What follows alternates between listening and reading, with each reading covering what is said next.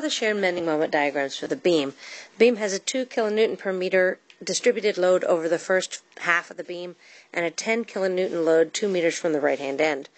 The free body diagram is already provided for you here.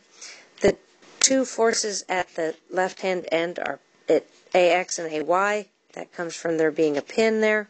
One force at the roller, BY. To write your equations of equilibrium, you can show that AX has to equal 0. AY minus the point load, equivalent point load is 2 times 5 is 10, minus 10 more, plus BY equals 0. And if you sum the moments at A, you have 2 times 5, that's the equivalent point load, 10, acting at 2.5, plus 10 acting at 8, minus BY acting all the way at the end of the beam at 10 has to equal 0. And you can solve that to show that BY has to be 10.5 kilonewtons and AY is 9.5 kilonewtons. Now you can draw the shear and bending moment diagrams. The shear diagram will start at the reaction of the left-hand end. This is 9.5 kilonewtons up, so V starts at positive 9.5. Now I have a distributed load, constant distributed load. A constant distributed load down, remember that W is defined as positive down, gives me a linear V, which is decreasing. So a linear V decreasing at a slope of the value of W, which in this case is 2, or minus 2 kilonewtons. That's going to go from 1, 2, 3, 4, all the way out to 5. That linear distributed load. Well, if it's linear and it's at slope of minus 2 over 5, it's going to decrease by 10. That's the area under your distributed load, 2 times 5. If you decrease by 10, you end up at a value of negative 0.5. That negative 0.5 will not change at all until you get to 8. At 8, you have a point load of 10 down. That drops you by 10. If you drop negative 0.5 by 10, you have negative 10.5. That does not change until you get to 10, where you have the point load at BY. Point load at BY is 10.5, which luckily gets you back to 0, and that's how you know you're at equilibrium. The other point of interest is this crossing. How can you figure out where that is? Well, the easiest way to do that is to say that W of x is 2. So V of x is the integral of minus W of x dx. So V of x has to be equal to minus 2x plus some constant. Well, we know what that constant is. The constant is the reaction at the wall, 9.5. So my V of x is 9.5 minus 2x. Well, where does that equal 0? 9.5 minus 2x is equal to 0 at x equals 4.75.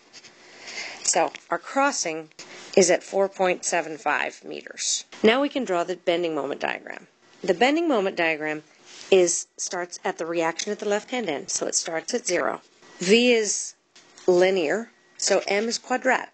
M, remember, is the integral of V of x dx. So if you wanted to, you could integrate this and you would get 9.5x minus x squared.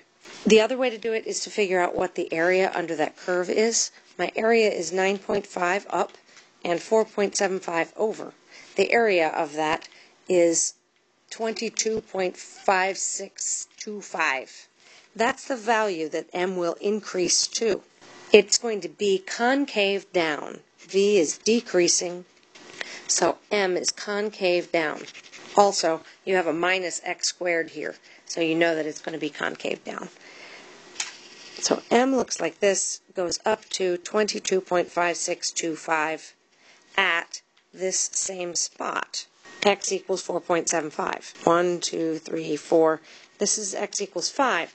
Between x equals 4.75 and x equals 5, we have this much smaller triangle, same slope, but now we have a decrease. The y value is negative 0.5, the x value is 0.25. Well, the area of that is 0.0625. This is an area below the x-axis, so M is going to decrease a little bit by 0.0625. That gets me down to 22.5 at x equals 5. Now V is constant, so M is linear. The constant is below the x-axis. I'll have 3 meters at a value of negative 0.5 kilonewtons. Gives me a decrease of 1.5 kilonewton meters. That gets me down to 21. That slope is equal to the value of V, which in this case is negative 0.5. 6, 7, 8. Now we're up to x equals 8. V is now constant again. It's a different value, so my slope changes. My slope is now going to be negative 10.5. A change of negative 10.5 over 2 is this area is 21. So this decreases by 21, which luckily gets us right back to 0. And you know that your beam is in equilibrium. We don't have a reaction moment at B, so our M diagram has to end up at 0.